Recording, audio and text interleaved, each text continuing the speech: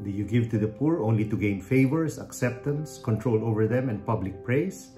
Good morning, everyone. This is our reflection question for today.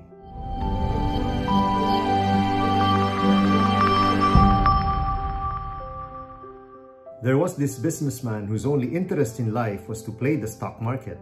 He studied the financial pages of the newspapers greedily every day. He became so obsessed with finances that one day he said aloud to himself, "I would give anything to see the paper 1 year from now." No sooner were the words out of his mouth than there was a puff of smoke in the room and a little genie handed him a newspaper and then disappeared. As soon as he got over this shock, he realized that his wish had been granted. The paper in his hand was dated for next year. Feverishly, he found the financial page and then his eyes bulged when he saw how the market developed.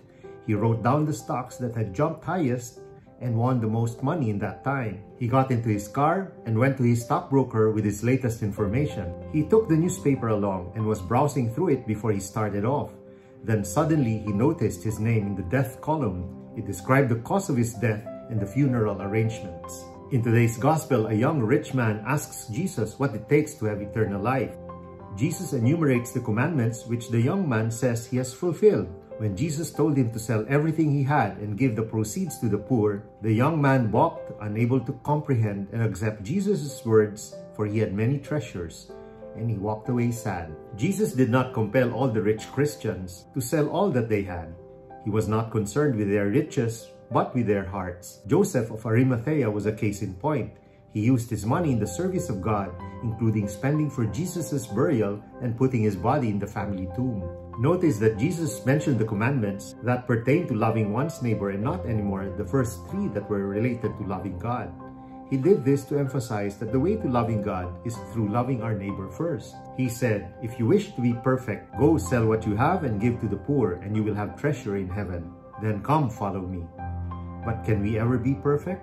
You can look at perfection in different ways. If you are well off financially and give to the poor, do you satisfy the criteria for perfection? Perhaps, but it requires a deep sense of humility to be perfect.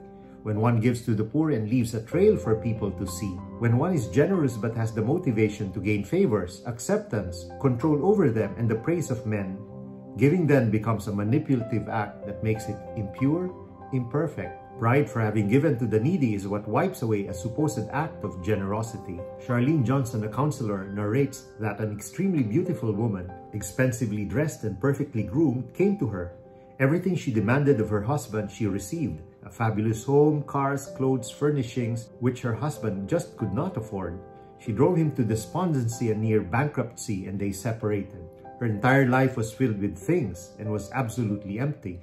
The counselor then said, "I'd like you to hear something." And she called over the elderly office janitress and asked her to tell Mrs. X how she had found happiness in life. "Well, my husband died of pneumonia, and 3 months later my only son was killed in an accident. I had nobody and nothing. I walked in a daze, I couldn't sleep, I didn't feel like eating, I never smiled at anyone. I'd even thought of doing away with myself. One night a scrawny kitten followed me home from work. Somehow I felt sorry for that kitten. It was cold outside and I decided to let the kitten in and gave it some milk. It purred and rubbed against my leg, and for the first time in months, I smiled. Then I stopped to think, if helping a little kitten could make me smile, maybe doing something for somebody else would make me happy. So the next day I baked some cookies and took them to a neighbor who was sick in bed. Every day I tried to do something nice for someone else because it made me happy to see them happy. I guess a person can't be very happy unless he's thinking of how much he can help others instead of how much he can get. I don't know anybody who sleeps and eats better than I do. I've found happiness. The rich lady cried. She had everything money could buy, but she had lost the things money cannot buy. Then she resolved, "I'm going to make a human being out of this silly doll that I've always been." When you give your heart and not just your money. Give out of gratitude for God's blessings. Give not because you expect anything in return. Give because you are returning to God what He has blessed you with. The adulation and praise of people may make you happy when you give, but you will never store up in heaven the treasure that really matters, God's lasting praise for you. Let us pray. In the name of the Father, the Son, and the Holy Spirit. Amen. Heavenly Father, grant me the grace to generously give to the needy without expecting anything in return. Make me a humble servant, seeking and longing only for your eternal praise. rather than that of men. This I pray in Jesus' holy and mighty name. Amen. In the name of the Father, the Son, and the Holy Spirit. Amen. God bless your families, brothers and sisters. God bless our Catholic faith and couples for Christ.